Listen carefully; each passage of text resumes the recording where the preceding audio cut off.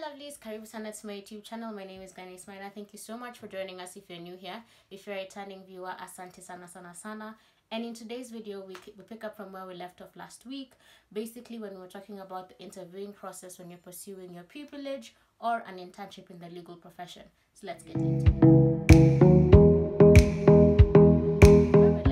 Was you have sent out your CV, you have gone to these law firms, and you're basically trying to land the interview. So once you've landed the interview, the next part is actually getting ready for the interview process.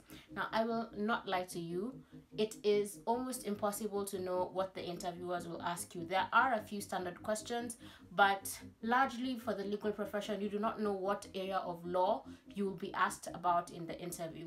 So I'll give you a few tips on what you could expect, which are basically standard questions, and how best to prepare. Before I actually get into it, from last week's video, I got a lot of feedback from you guys and I'm so grateful. I just want to mention that I may not have mentioned the step that you need to have a very good and pleasant CV when you are going to these places and looking for an interview. Please do not send your CV in Word format, send it in PDF. If you are struggling with a layout for your CV, go to Canva. They have so many templates for a resume. Look as professional as possible. So as you're getting ready for the interview, the first thing that I found very helpful is know what exactly is on your CV. It may not happen with all the interviewers you'll meet, but you cannot fail to know something that you did that you've put in your CV because you look like you're a blatant liar. Meaning, if you took part in moot court, understand which moot court you went to last, even though it's been years. If you wrote an essay about a certain subject, if you're saying that you did your dissertation on an area of interest, all this could be asked, and it won't be asked directly. For instance, in my case, what happened is someone looked at my transcript and saw my dissertation grade, and from there they asked me, what was your topic in your dissertation? And I was supposed to explain it and why I picked it as my dissertation topic. Another question I was also asked was in moot court, and basically because I had put in quite a bit about moot court, I was asked, so how does moot court help in this profession, or how is it going to be important now that you have the experience and you're coming to the firm? Another thing that I was asked for outside my CV, and I would ask you guys to really think about this. You'll be asked what outside the law makes you outstanding. And for me, at that particular point, I said that I blog about restaurants, and it got to break the ice with the interviewers. So the first thing that you should know is, even as you're coming up with your CV, again making reference to last week's video that I will link up here and down below in case you've missed it, do have that extra thing, because everyone at this particular point either has an LLB or this extra, academic qualifications. So you need to have that extra thing about you. It doesn't always have to be academic. For instance, I have in my CV the fact that I'm a big reader, and I was asked in another interview what my last read was. So you can't sneak in things like you're a big reader and then not have a book that you're either currently reading or just finished reading. Another interesting thing which made me remove it from my CV is I had said that I liked to travel, but because of COVID I hadn't traveled.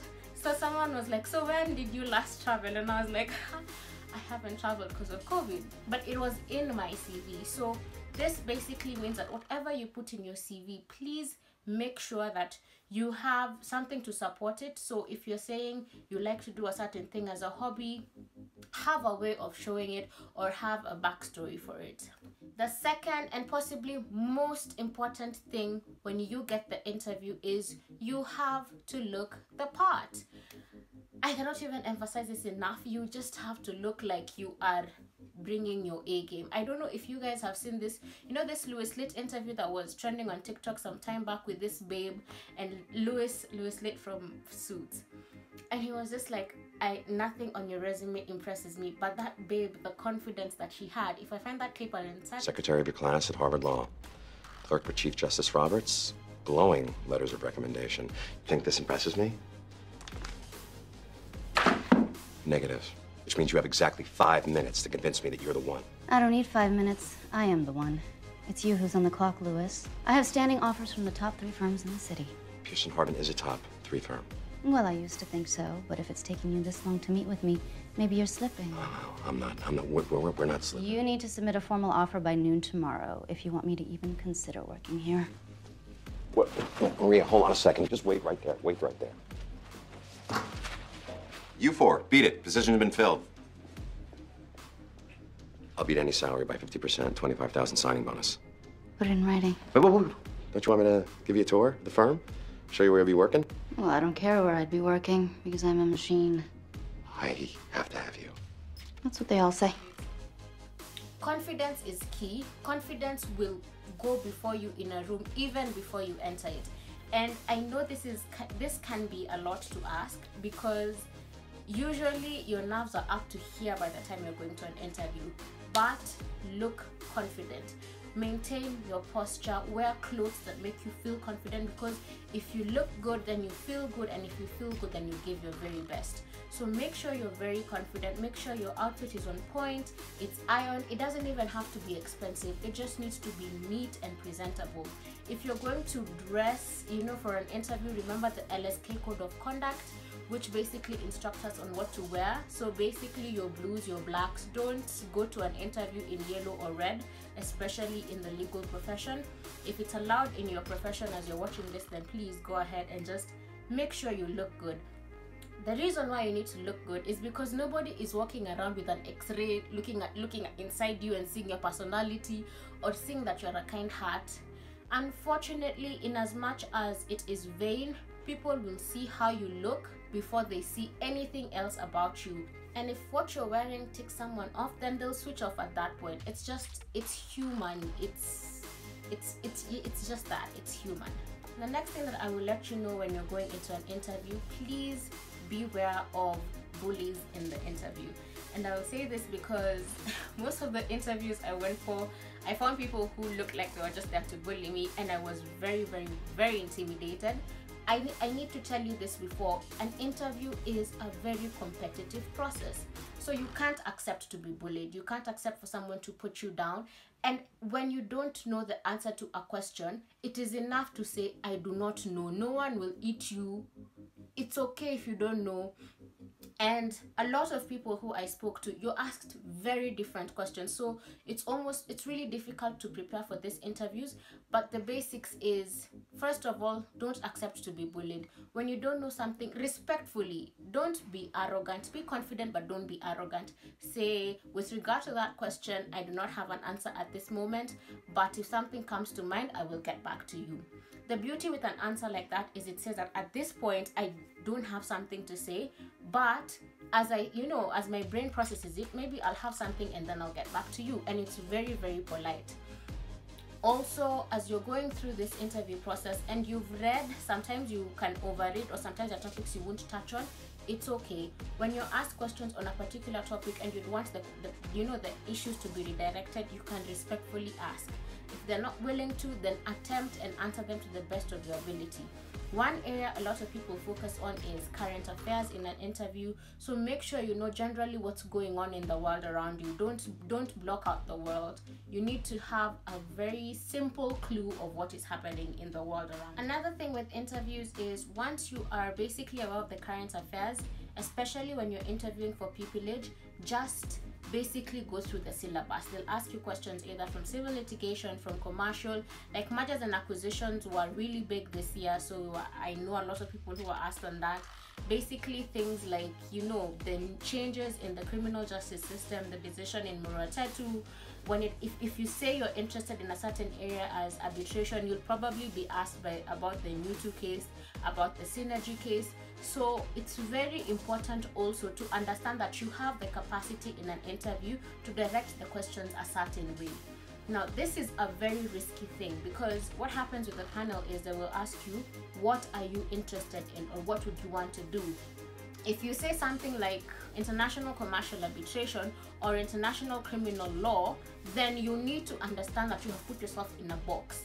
Meaning they will ask you questions in that area, you better be ready to answer them to the best of your ability. Because if you do not answer them well and you have said that you're interested in that area, then that puts you in a bit of a fix. So if you're in a situation where you can guide the panel to question you on a certain area that you are confident in or you are good at, then tread carefully. Make sure you lead them to an area that you're an expert in, but also don't lie about your interest in an area and then you know, lead them to ask you those questions, and when you get the job you have no interest in doing what you said.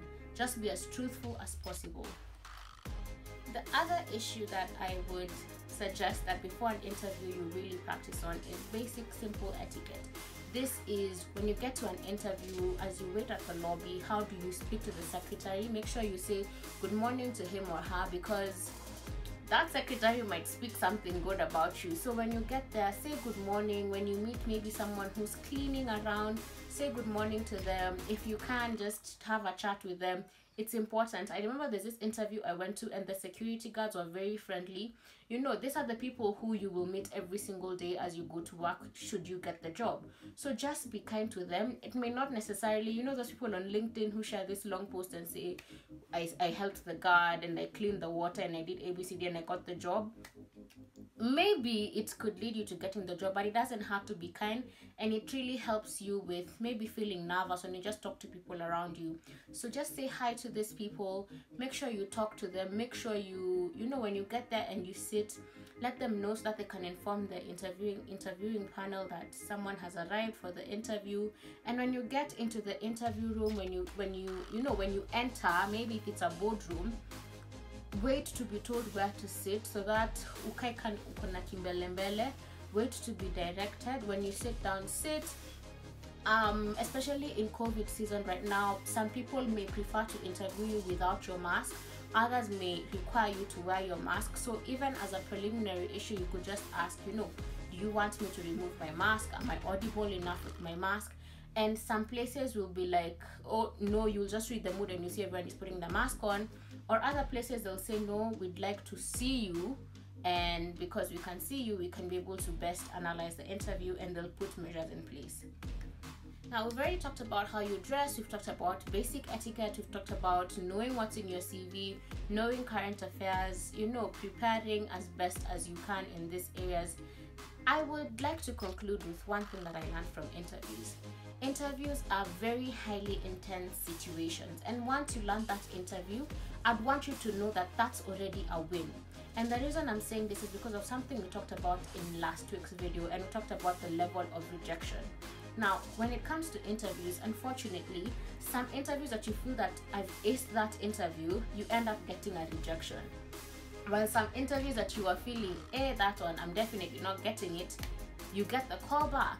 So what I'd want you to psychologically prepare yourself as you're going for these interviews is just have an open mind. It's extremely difficult, but that's the beauty of having a lot of options. Apply to as many places as possible. Know that it could go either way, and it's not your fault if they don't pick you. Don't beat yourself up. Don't feel that you don't deserve it. You know, if you didn't know an answer to a question, and this will happen, I promise you, you will go for an interview, they will ask you a question, you will search for the answer in your mind, you won't remember.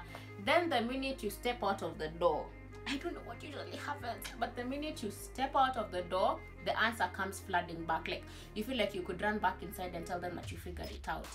Understand it's a very intense situation and you're only human, so don't beat yourself up. Please don't. Like, it's a very intense situation, but I would really want you to go easy on yourself. Now, even as I've gone really deep into this, I need to explain to you guys that there are various types of interviews. You could have an online interview, you could have a written interview, or you could have a face-to-face interview. Most of the time here in Kenya, they're usually face-to-face interviews where, you know, you maybe sit at the boardroom and then they ask you questions and you answer them. Because of COVID, I was able to do one online interview. Do I recommend it? No. If you can afford to go for the face-to-face interview, please go, because with online there's so many things that could go wrong and so many technicalities. And for me, my interview was supposed to be in the morning, then something went wrong with the network and I had to, you know, stay like for a period of 6 hours of total anxiety waiting for them to fix it. There are also some firms that prefer to have a sieving process where they have a written interview, then you submit the written interview, then they can call you for a face-to-face interview. There are other firms that I know, I think HHM, they have the face-to-face interview. Then after the face-to-face interview, when you qualify for that, you come for another interview, which is like a written exam. Then after that, I don't even know what the third step is. That just shows you I didn't get that far. But anyway, it really depends. So if you can ask around, please ask around so that you can understand what you need to do. If it's a 3-tier interview, if it's just one step, then you'll be adequately prepared. Thank you so much guys for watching this video. I hope you have a few tips to help you as you go in for your next interview. As always, I wish you the very best and congratulations for getting this far. I mean, if you have gotten the interview, then it means it's something exceptional about you. So just run with that. Run with the confidence that you are worthy to be in that room. Do not let imposter syndrome get into your mind. And as always, please be kind to one another and also to yourself. If you like this video, please give it a thumbs up, share it with a friend who might need it, and as always, comment down below on any other tips that you feel that I should share. Bye!